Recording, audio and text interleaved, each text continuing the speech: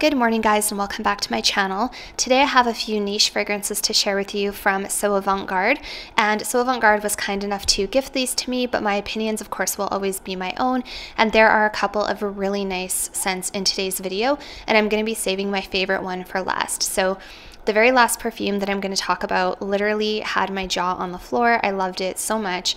It was just, it's beautiful, sweet, gourmand. If you like the same kind of perfumes as me, you will definitely want to hear about this one.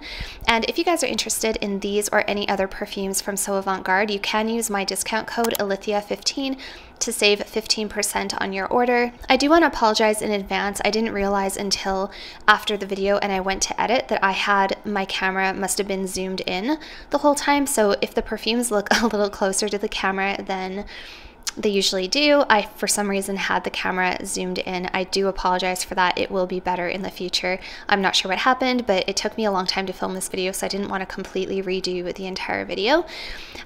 So yeah, I do apologize for that. And if you guys are new to my channel, thank you for stopping by. My name's Alithia, and on this channel we do talk a lot about perfume.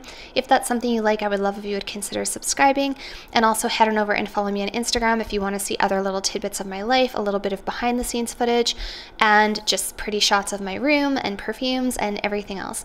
So with that out of the way, let's get started in these fragrances. Okay, so the first perfume that was sent to me to try out for you guys is the X for Women from Clive Christian. So I'm fairly new to the house of Clive Christian, and this one was randomly selected for me. And had I seen the reviews of this one, I might not have asked for this one, just because a lot of people were comparing this to a designer scent that isn't really a favorite of mine, but this one is quite nice actually. So first of all, I want to give you guys kind of a close-up of this beautiful bottle. It has the little beautiful X on the front and really nice design. The bottle looks very sophisticated and very expensive and very posh. It has a really beautiful cap on it that says Clive Christian, and overall it's just a really gorgeous presentation. And the notes that you have in here are peach, pineapple, rhubarb, mandarin orange, jasmine, orris root, rose, mignonette, lily of the valley, patchouli, musk, vanilla, French labdanum, and vetiver. So this is quite a loaded fragrance, you guys, and this is a very complex fragrance. At first sniff, it really did remind me a lot of Gucci Rush. If you guys are fans of Gucci Rush, which I think has been discontinued, I don't even know if you can get it anymore, but that was a very like synthetic kind of I don't know how to describe that one. It was a very like synthetic-y, almost Play-Doh-y, but very sensual women's fragrance. It was the one that came in the really interesting like red rectangular plastic bottle. I don't know if you guys remember that one. That perfume for me was not a favorite. So when I looked at the notes and I saw that people were comparing this to Gucci Rush, I kind of was taken aback a little bit because that perfume for some reason just doesn't work out for me. There's something a little bit too synthetic about it and too odd, and it's also a peach perfume, I believe, and a lot of perfumes that have peach as one of their main accords just does not work out for me. So let's go ahead and give this perfume a spray, and I'm going to let you know my thoughts on it. So there's another look at the bottle, and let's go ahead and give this guy a spray. And as always, my kitchen table is going to be full of perfume when we're done. Okay, so you guys, this is actually such a beautiful perfume, and the more that I smell it, the more that I like it. Like I said, when I first sprayed it, it really reminded me a lot of Gucci Rush, which I was kind of taken aback because, like I said, I don't love that perfume.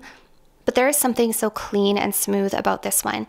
Gucci Rush for me was a little bit sharp and a little bit, I don't know, there was just something about it that was kind of like screechy. I didn't really love that one. That's why I didn't keep it. I would say that this one smells kind of like Gucci Rush's richer older sister, or like more sophisticated older sister. A little bit smoother, a little bit more floral as well, and it just smells higher quality than Gucci Rush. It's actually a very hard perfume to describe. It's not really sweet. It's kind of like a little bit powdery. I don't know. It's a little bit powdery, a little bit fruity, a little bit vanilla, and it does have this like strange, almost medicinal, plasticky quality about it, but in a really good way. I don't really know how to describe it. I don't know. It just smells really unique. I will say that this lasted for a good amount of time on my skin. I got probably 6 or 7 hours on my skin, and it lasted even longer on clothing. The notes that stand out to me the most in here are definitely the peach, the patchouli, and the pineapple. And then, like I said, I do get this like powdery vanilla touch in the dry down. It's a very, very unique perfume, not in the sense that it doesn't smell like anything else, because it does smell like Gucci Rush, but it's unique in the sense that the scent profile itself is very interesting and unique. It's like it's a very different type of scent profile. It's very elegant. It's a little bit sexy. It smells kind of like Gucci Rush's more sophisticated, smoother, older sister. A little bit more floral, not quite as screechy to me, to my nose, as the Gucci Rushes, although I think they're both nice. But like I said, personally for me, just because Gucci Rush wasn't a favorite perfume, I wouldn't say this is like a favorite perfume of mine. Like I'm not jumping out of my chair for this one. It's nice. And if you liked Gucci Rush, I think it's definitely worth checking out. I would say that this one has maybe a little bit more character sort of than Gucci Rush does. Yeah, this would be one to definitely check out. It has like this dark oriental mystery to it, in addition to being like fruity and very floral. Also for me personally, because this is a very like peach forward fragrance, and peach doesn't always work with me with my skin chemistry.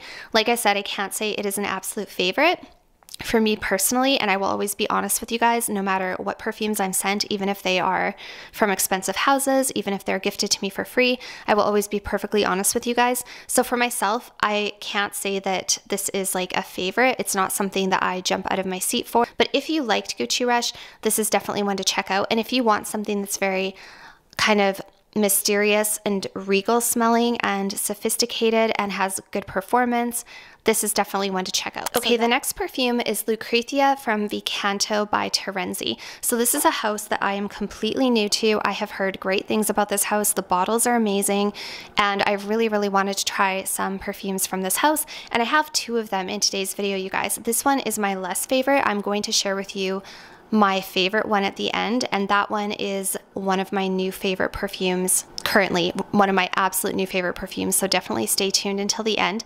But let's talk a little bit about Lucrezia. So I do hope that I'm pronouncing that properly, and this is kind of a close-up of the bottle. So you have this beautiful red velvet packaging, and then you have the Vicanto on the top and a beautiful cap. Really, really beautiful packaging all in all with these Vicanto bottles. So the notes that you have in this one are pear, lime blossom, pink pepper, petitgrain, laurel, jasmine, coffee, cacao, amber, and cloves. And in the base you have vanilla, honeysuckle, benzoin, patchouli, and cedar. So let's go ahead and give this one a spray. All right, and this one I actually do have on my skin already, and I have worn it, so I can give you guys an idea as to the performance and also how it wears on the skin. Okay, so this has a very fruity, sweet opening. Oh my gosh, it is so beautiful in the opening. Oh, it's so pretty. It has this beautiful, like, sweet pear opening, and this perfume definitely does smell a little bit similar to Black Opium. And when I was looking on Fragrantica, a lot of people compared this to Black Opium, but this is quite different. This is more different from Black Opium than the previous one I was talking about is to Gucci Rush. I can see why people compare the two. This one does have a lot of jasmine, it has a lot of coffee, you also have some cacao in there, so there's this bit of like a chocolatey background in it, and then you also have vanilla, honeysuckle, and benzoin. The honeysuckle makes it a little bit more unique because the dry down is not like a sugary, syrupy, sweet coffee the way that Black Opium is. Black Opium is very like, and don't get me wrong, I love Black Opium. Black Opium is very much like sweet, seductive, kind of clubby, sexy, and just a very sweet like pear, jasmine, coffee, vanilla, which I love. I love that scent profile, and that's probably why I like this one. But this one is just a little bit different. It's a little bit more unique. It's a little bit more complex. And what really strikes me about this one is it is soapy, in my opinion. In my opinion, this is a soapier, cleaner version of Black Opium. It also reminds me a little bit of Maison Margiela's Bubble Bath from Replica. If you like Bubble Bath from Replica and if you like Black Opium, this is kind of like those two scents married. This is like the best of both worlds, especially once you get this on skin. This changes a lot on skin and it becomes even soapier on me. I think it must be that petitgrain coming through, and also the honeysuckle. There's also a little bit of patchouli. There's a little bit of a spiciness in here. Stunning. So I'm gonna be honest with you guys, when I first wore this, I was thinking, I don't know how much I like this. Like, I was like, it's very similar to Black Opium, but it's kind of clean, and I kind of like the sweetness that I get from Black Opium. Like I said, this is a lot soapier, and I do have it on my skin. So on the paper, it's pulling a lot more soapy. The deep dry down of this perfume, you guys, is a delicious, it's like a delicious, creamy benzoin vanilla. It's kind of like a little bit more of that soapiness that I was getting that kind of reminded me of bubble bath has dissipated now, and now it's more of this creamy vanilla. And it doesn't smell like Black Opium in the dry down. So if you look at reviews on Fragrantica and people are saying, you know, it's so similar to Black Opium, honestly, it's quite different. Oh, you guys, the dry down of this is beautiful. It's really, really nice. If you liked Maison Margiela's Bubble Bath, and if you liked Black Opium, this is one to definitely check out, because it's kind of like the two of those fragrances meshed and married and had a baby, and this is what you get. It's a little bit more floral, it's a little bit more sophisticated, there's a greenness to it, there's a classiness to it. I don't like to describe a perfume simply by comparing it to another perfume, because I feel like that's kind of cheating. Like, you're not really describing it, you're just saying it smells like this. But I also know that there's a lot of people out there who don't really get notes, and they're like, I don't know what pink pepper smells like. I don't know what petitgrain smells like. I don't know what, you know, cloves or amber or benzoin smells like. So I find it's really helpful to help people understand what a perfume smells like by comparing it to something a little in that vein. And the way that I would describe this, you guys, is if Black Opium was the girl who went out to the club the night before and she was really kind of flirty and sexy and seductive, this is the girl the next morning when she's gone home and taken a shower and used the most luxurious clean soap, and then she went out for brunch. This is kind of like, yeah, this is just like the cleaner, fresher, soapier version of Black Opium. It's really, really nice, and I really like it. I like this one a lot better than the Clive Christian X for Woman. So that is Lucrezia from Vicanto by Terenzi. Okay, so the next fragrance is from the house Mind Games, and this is a new house to me. I actually hadn't heard of it before, and So Avant-Garde was kind enough to send me the entire discovery set of Mind Games, and I will be doing a comprehensive Mind Games review for you guys and telling you which fragrances are personally my favorite, which ones I think are some of the most beautiful. There was definitely a couple from the line that I really liked, but this was by far one of my favorites. There's a couple others that I really, really liked, but I have to give them a little bit more time and play with them a little bit more. But this one I love. It is so beautiful. And this is very different from the last couple of fragrances. This is a woody green powdery fragrance, and this one is called Castling. This is what you will get if you check into their discovery set. You get these beautiful bottles with quite a generous amount of the fragrance, and it has this little like crown on the top. And what I think is really interesting about this whole house is that it sort of centers around the game of chess. So they have a lot of different fragrances that are named after like part of a chess game. So they have like Double Attack or Checkmate, things like that. So it's kind of unique. And this one is called Castling, like I said. This is one of the more feminine fragrances. All of the fragrances seemed to be quite unisex, but there was a couple more that were a little bit more on the feminine side, and this is definitely one of the more feminine ones. So if you're looking for a more feminine fragrance from Mind Games, this is definitely one to check out. And for those of you who love fig fragrances, if you like fig, you guys, if you like vanilla, if you like iris, if you like powdery perfumes, if you want something that will make you smell expensive during the summertime, this is one that you definitely have to check out. It is so beautiful. So the notes that you have in here are fig leaf, bergamot, sea salt, iris, lotus, freesia, sandalwood, musk, Madagascar vetiver, vanilla, and woodsy notes. You guys, this perfume jumped out at me immediately when I was testing out the discovery set. This was one of the very first ones that I was like, oh my gosh, this is so beautiful. So let's go ahead and give this one a spray. And again, this is kind of what the atomizer looks like. So you do get quite a generous amount, which gives you a really good opportunity to test everything out as well as bring it with you on vacation if you wanted to. This is a perfect vacation scent, by the way. And the atomizer is super pretty. Oh my gosh, you guys, this, Oh my gosh, this is so beautiful. This is so beautiful. Okay, so for those of you who like a little bit of creamy sandalwood, a little bit of vanilla, and you like a green fig, and you also like powdery. This is feminine, although I could see a man wearing it if he really wanted to, but I do feel like this leans probably, I would say like, personally, I would say like 80% feminine. And it is just gorgeous. It is just gorgeous. So again, for those of you who don't really know what notes kind of smell like, fig is like a very creamy green note. And then you have this creamy sandalwood in there as well. And then you have iris, which makes it a little bit powdery, sort of like a makeup compact or a lipstick, something like that. And then you also have lotus and freesia. Lotus and freesia are very like light aquatic watery florals. So this also has like a light aquatic touch to it as well. And in the opening, you also have a little bit of bergamot and sea salt. So this kind of lends itself to being sort of almost like a retreat, like a vacation, like a resort type of perfume.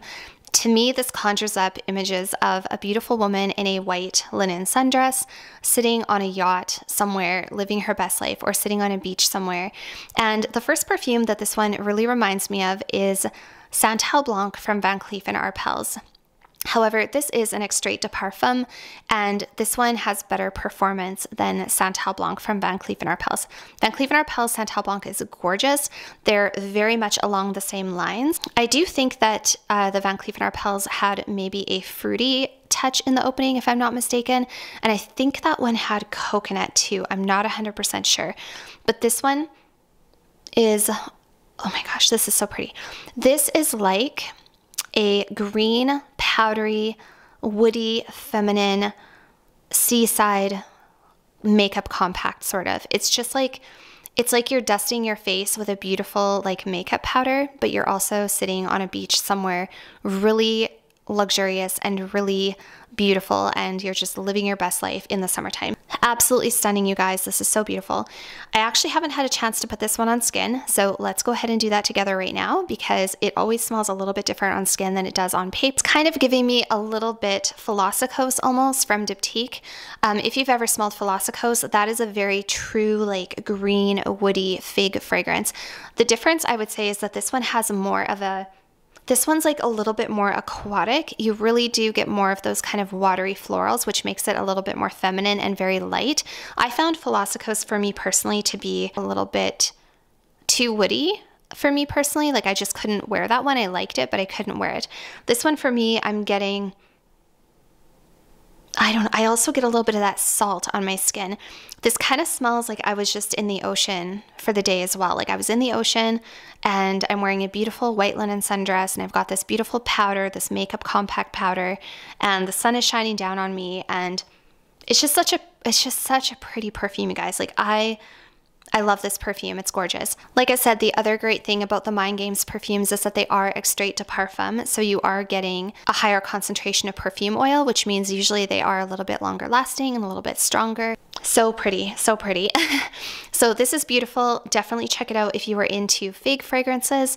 I 10 out of 10 recommend this one. Okay guys, and as promised, I have saved my favorite one from today's haul for last, and this is Mirabile from Vicanto by Terenzi. I hope I'm pronouncing that properly. I don't know if I am. I have never heard anybody talk about this perfume. I'm sure somebody out there has talked about it, but I've never heard anybody talk about it. And this was a complete like fluke discovery. I had no idea if I was gonna like it. I took a look at the notes. The notes looked nice. It was a new discovery for me. Like I said, I'm totally new to the house of Vicanto by Terenzi. This perfume, you guys, I could not stop smelling it when I first sprayed it. It blew my mind. I was in shock over how much I liked this perfume. This is a close-up of the bottle, so it has the beautiful Vicanto on the top, really unique kind of cap there, and then it is a beautiful blue suede. It's in this really unique shaped bottle, very, very luxurious and very substantial looking bottle, and this would look beautiful sitting on a perfume tray. I also like the color. The color goes with all the stuff in my bedroom, so I really like it. And this perfume, you guys, is for my vanilla lovers, my sweet lovers, my gourmand lovers, the people who like all the vanilla perfumes, the people who like a little bit of tonka bean, they like a little bit of maybe a lactonic quality. So the notes that you have in Mirabile are vanilla, malt, and Apopanax in the opening. In the middle, you have rum, milk, and buchu or agathosma. I'm not sure what that is. I think it's a herb of some sort. Lavender, bourbon, geranium, which is interesting. Rose, vanilla absolute, tonka bean, cloves, patchouli, and white musk. So to be honest, those notes make this perfume sound like it could go in 1,000 directions. It could be very green and herbal. It could be a little bit spicy. It could be kind of boozy. It could be really milky, or it could be just like super vanilla and gourmand. And let's go ahead and give this perfume a spray because I haven't smelled it in a couple days and I'm dying to spray this again because it just completely blew my mind. Okay, I'm super excited to spray this, you guys. Like I said, it is a very sweet perfume and it's beautiful, and I just sniffed it at the atomizer again, and wow, you guys, this perfume, like, this was a love at first sniff. This was a 10 out of 10 at first sniff.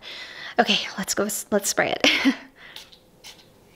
Okay, so that first spray, I'm getting vanilla and a milkiness and a sweetness, and also a little bit of a rummy, boozy quality.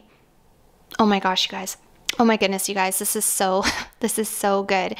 So it's a little bit spicy. It's a little bit rummy and boozy just in the opening. I don't find that that sticks around too long. It's so sweet. You do have to like sweet perfumes to like this. You have to like sweet in terms of like, I don't know if you've ever tried Love and Crime's Exi Dolo. That kind of like sweet, sugary, orangey, chocolatey vanilla. You need to like something very, very sweet. This doesn't smell like a boozy, dark rum. It's a very elevated, sweet, bright, rummy. And I wouldn't say that rum is like the most prominent note in here. Definitely the vanilla for me is the most prominent note. It has just the right amount of like a floral component. Usually I'm not a huge fan of geranium, but for some reason in here the geranium is beautifully blended. It just gives it this little bit of a complex floral, almost, I don't want to say bitter component, but it just balances out the sweetness. You've got those herbal notes in here, you've got the patchouli, you've got the cloves, and you've got a little bit of musk, just enough to kind of balance out what would otherwise be a super sweet, milky fragrance. So there is a note of milk in here. Don't let that put you off if you're somebody who doesn't like milky notes, or if you get nauseated from like milky lactonic fragrances. I know some people can. This doesn't smell like a milky, nauseating type of thing. I don't know if you've ever tried Blanche Bette from Liquides Imaginaires. I blind bought that one. That type of lactonic milkiness did not work for me, but the milkiness that's in here does work for me. It's also a little bit kind of relaxing. There is a little bit of lavender in here.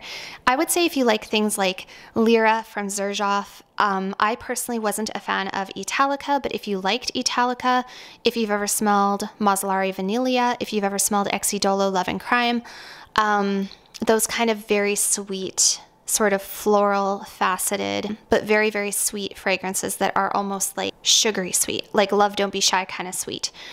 This is something you would like. It's so good. And that rum that's in there gives it like this sexy nighttime quality. So it's a little bit spicy, a little bit boozy, but not too much. Okay, so I do have it on my arm, just up closer to my elbow because I'm running out of skin to try perfumes.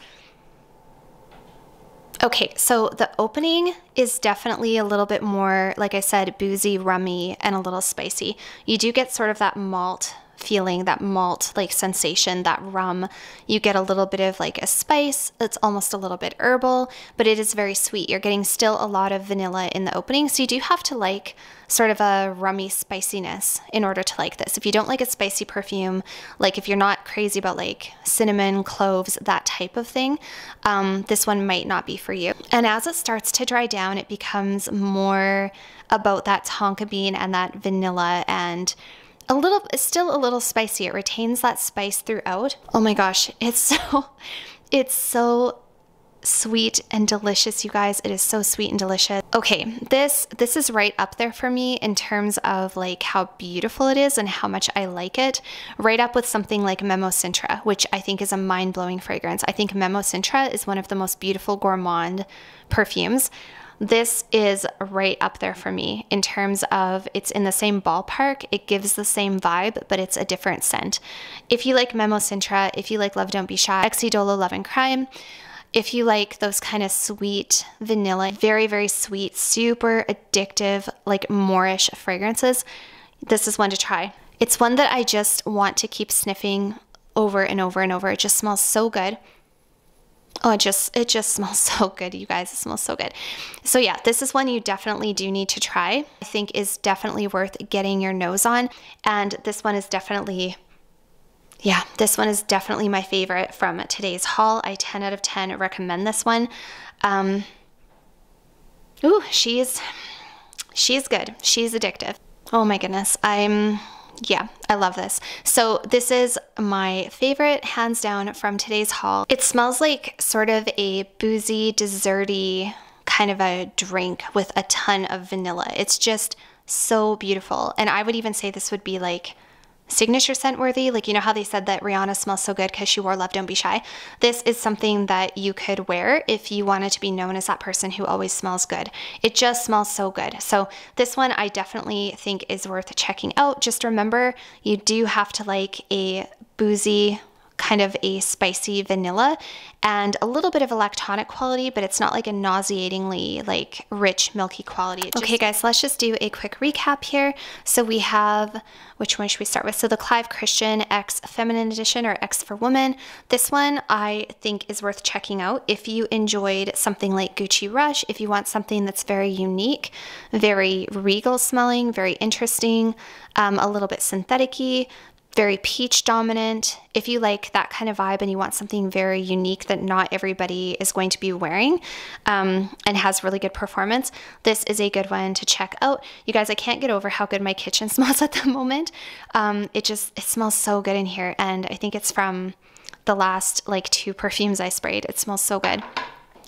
So that is the Clive Christian X for Women. Not a personal favorite, but still worth checking out if you like that kind of scent profile. I would encourage you to get a sample if you can, because it is quite pricey. Then we also have Lucrezia from Vicanto by Terenzi, and this is the one that is sort of like that cleaner, soapier, more sophisticated, like daytime version of Black Opium. Not so sweet, not so sugary, not so coffee. I actually still have the dry down on my arm. And the dry down is stunning, you guys. The dry down is beautiful. You get a lot of that benzoin. This one is Castling from Mind Games. I absolutely love this, you guys. This is one of the most beautiful, like green fig fragrances with a little bit of powder. This just smells expensive and luxurious and perfect for summertime, and it's so beautiful, and it really does smell very classy, very elegant, perfect for the summertime, perfect for women in the spring and summer.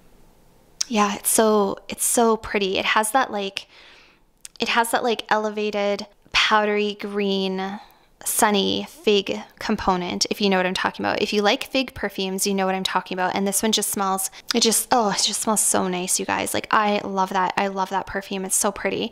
And then we have kind of, it smells so nice. The dry down on my arm is amazing. Then we have kind of the star of the show today. This is the one that I really like fell head over heels in love with when I first smelled it. And this is the Mirabile from Vicanto.